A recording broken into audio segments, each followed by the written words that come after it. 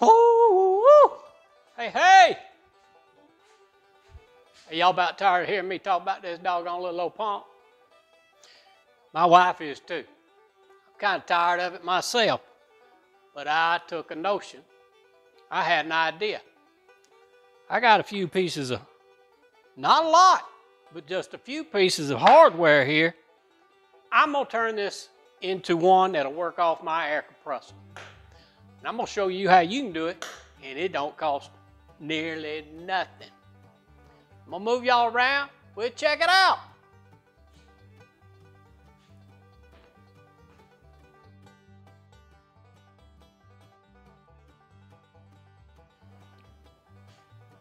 Here's what I come up with.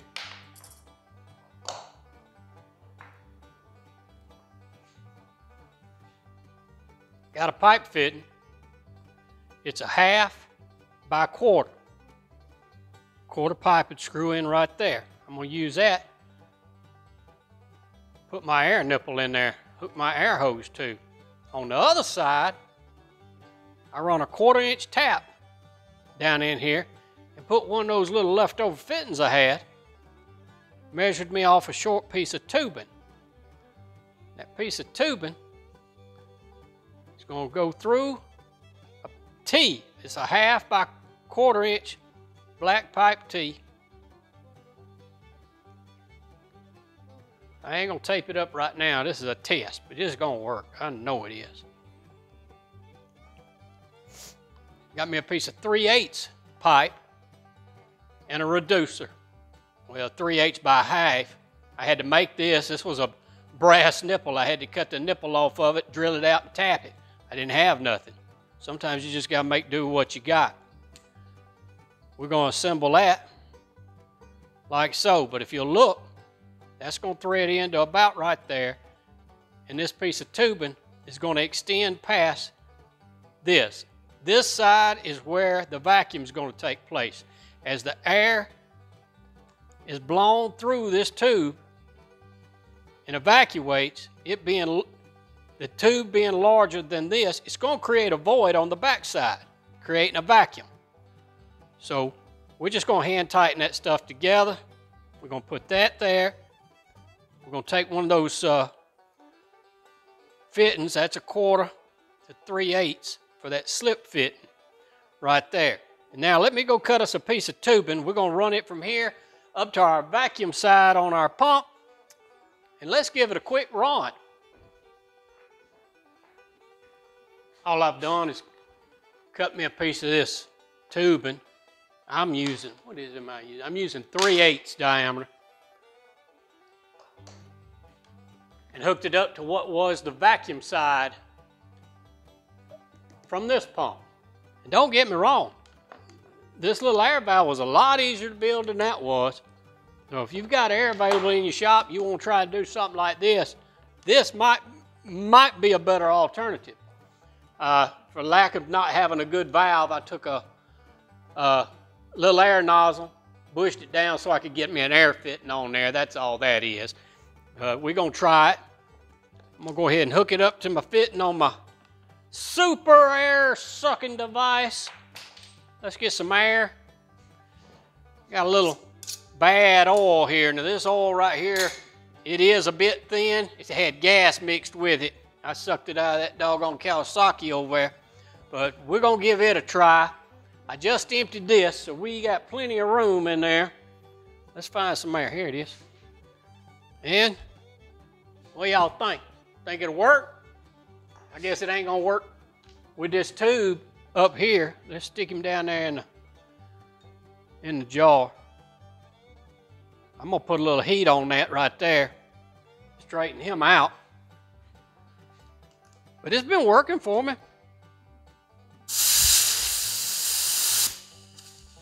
All right, let's see what happens.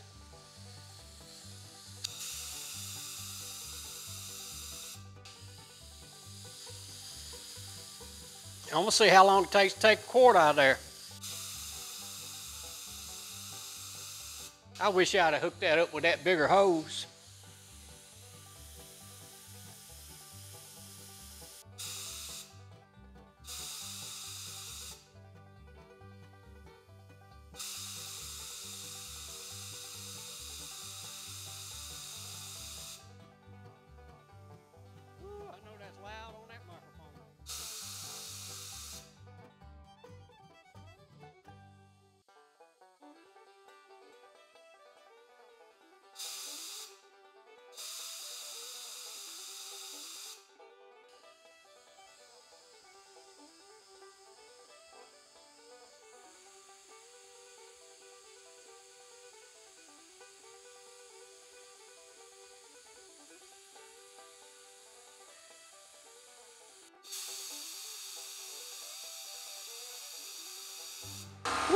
didn't want that to happen.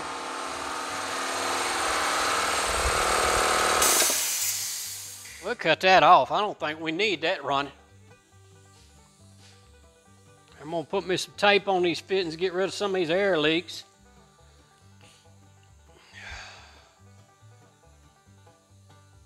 As far as I'm concerned, that's a dual purpose pump now. Working off of either air or manually with the pump that we built. I'll put a link to this pump, how we built this pump and this cylinder down in the description. Now, if I was out remotely and I needed to change oil, I'd certainly use this plunger pump, which ain't hooked up right now. But here in the shop, I believe I'm gonna go with this.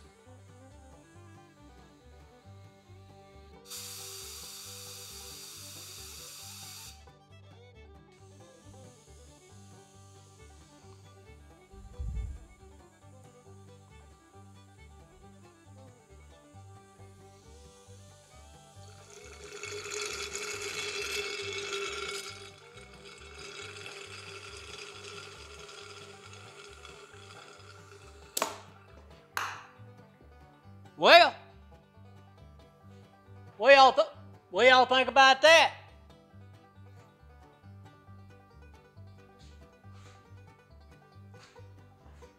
Whew, all right. I'm gonna put my hand pump back together because I haven't figured out yet how I want to mount this apparatus on here. We're gonna find some way or another to do it. Just ain't gonna do it today because I'm getting hungry. It's about supper time. I'm about tired of fooling with this. I'm done. I'll come up with some way, but I ain't gonna tell y'all about it. You just have to see it one day when I'm using it. And to clarify, all I'm doing is hooking it to this tank, bypassing this pump altogether. This pump is not coming into play when you're using this assembly, which really only consists of this. So good luck. If you want to make you one of those, play with it. You may have to fiddle around, try and find out what size length of pipe that is. That's a piece of 6-inch pipe here. As far as the T's that are concerned and how you connect it, man, that's all left up to your imagination. I'm sure you'll come up with something good. Hey, if you got any comments, you got any questions, hey, just holler at me. I'll be happy to help you with it. Meanwhile, anybody know what the devil that is? I still don't know, and I want to know. If you get a minute and you see him on a live chat, he's a very knowledgeable and interesting young fella. Give that fella a checking out. Meanwhile, it's cold. I'm hungry. If y'all enjoyed this video, got anything at all out of it, how about one of these? Subscribe.